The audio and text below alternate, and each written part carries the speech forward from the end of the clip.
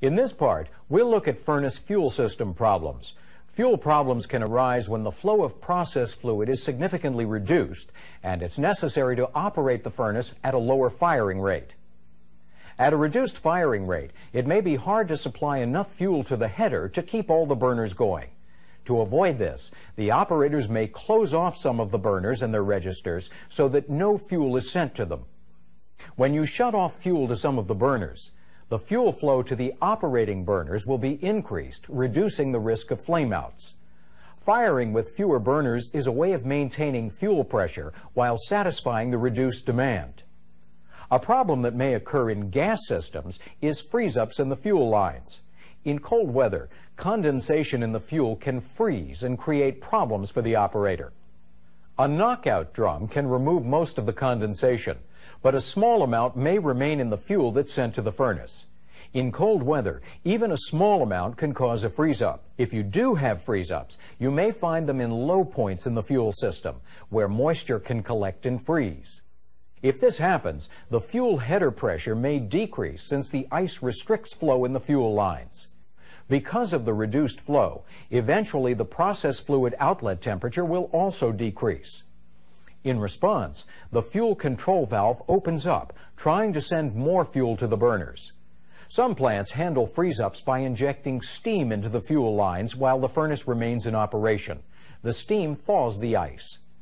Abnormal conditions in a furnace include problems with the process fluid system.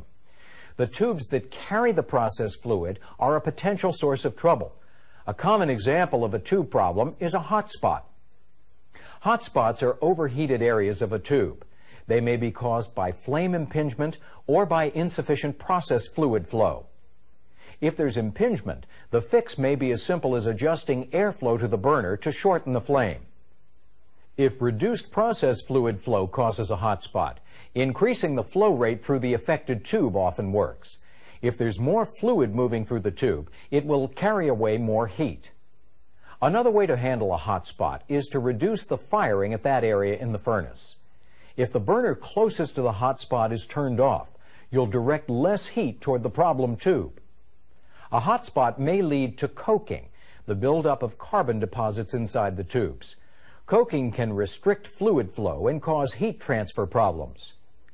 Coking may be detected in multipass furnaces by comparing the flow rates through the passes. The flow rate will often be lower than normal through the restricted pass. The flow rate may have to be increased through that pass to equalize the flows through the furnace. Adjusting flow rates and firing rates are short-term solutions. They'll let you keep the furnace going temporarily until the problem can be fixed. But if there is a lot of coke built up in a tube, it should be removed. Many furnaces have decoking systems to remove the buildup from the tubes. This system injects steam and air through the tubes to remove the coke deposits and carry them out of the tubes. Another tube problem is a tube leak. When a tube ruptures, any flammable process fluid that escapes is likely to catch fire in the furnace. A high stack temperature is one sign of burning process fluid. Smoke coming from the stack is another. When there's a tube leak, you may also see smoke coming from the tube access doors. But if you do, don't open the door. The sudden rush of air could cause a flash fire.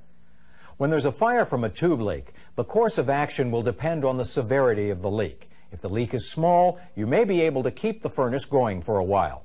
Also, in some cases, the leak will seal itself as coke forms around the hole in the tube. In many plants, the furnace is shut down and the fire is smothered with steam. With any fire, the operators will have to keep a close watch on furnace conditions and follow their unit's safe operating procedures.